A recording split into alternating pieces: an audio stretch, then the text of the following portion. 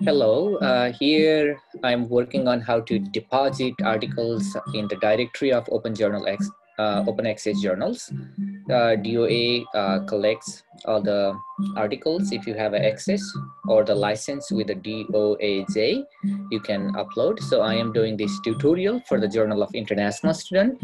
Any journals that we have in our Star Scholars Network will follow probably the same approach here. So the first thing first is you log in with your username and password. So here we have our contact information, and we have a separate login information for all of our journals.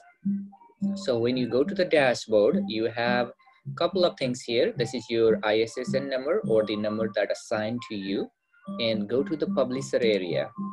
So in the publisher area, you can see the name of the journal. So this is the example for one tutorial for one journal. So my goal here is to upload XML files, so that anyone whoever visits here in this directory can see the articles. All right, and here is the area, Upload Article XML. So here you need a couple of things to upload those. So before doing that, let me go to the place where you can bring the files to upload here. Now I am on the homepage of Journal of International Student. If you are an admin or the editors, then you can go to your dashboard. Because you have to download the materials to upload on the directory. The other place to go on your dashboard in Open Journal system is the tools, import and export. So when you click that, import and export, there are two types of file, the Crossref that goes for the DOI, and then the second one is a DOAJ, this goes for the directory. So here I am going to click the export plugin for the directory. Then you have two tabs.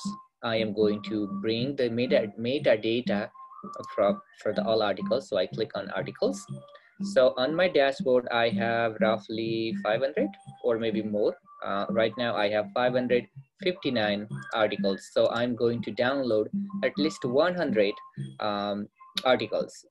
So what you do is you manually check, because I do not find, or there might be, but I didn't see that in a single click you cannot download. So you have to do at least 100 click if you have 100 articles. So this is what I'm going to do.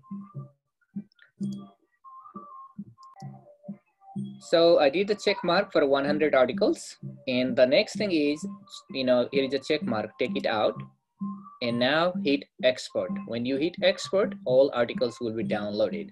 So I hit the export. Now it will come here in a second.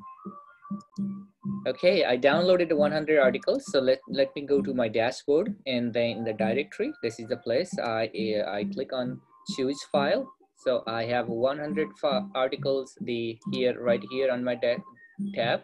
So I click this one and hit open. And the next thing is you just hit upload. Once you hit upload, it will start uploading all the manuscript. All the information. So on the screen, you will see file uploaded and waiting to be processing. So that's there.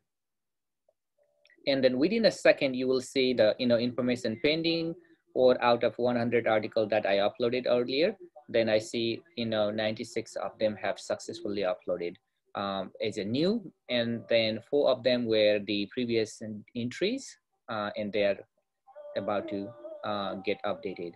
So you will get the pending, and that's all you needed here.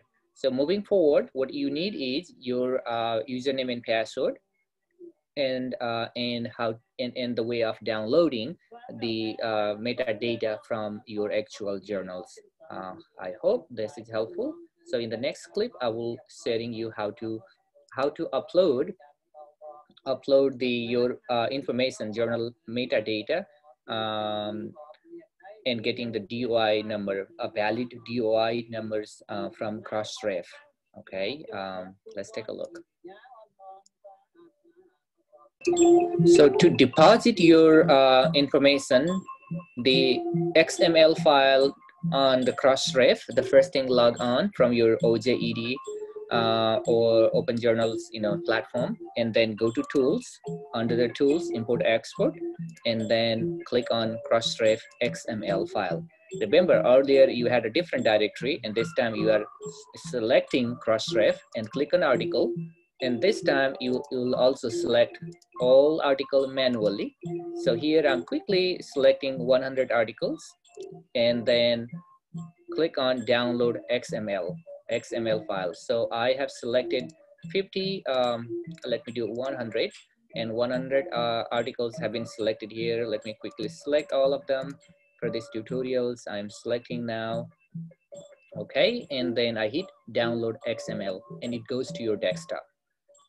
All right, and once you have downloaded that in the desktop, then go to your Crossref.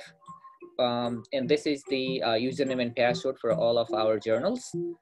Probably the best thing is you can download and email me, and then I will go ahead and upload, or you can take a username and password and you upload for your journal. So here I log on with my information. The next thing what I do is I click on Upload Submission. When you upload and you select the file name, so here is my file name of the XML file. This is actually, I selected 187 files. So I click on Open here. So when I click Open, it is right here. And the next thing, the final step is click Upload. When you hit Upload, it says it's success. That's all you needed. So that now all the numbers that you have for your journal, the DOI numbers, I mean, they should be valid. So when I click this one, let's say for an example, here is the DOI number. So when I double click this one or click, it should come back here. Right now, this is just I submitted, so it may take a couple of minutes to get it activated. If it is submitted successfully, you will not see an error like this. All right. So that's an example. I hope you found the tutorial helpful. Thank you for watching.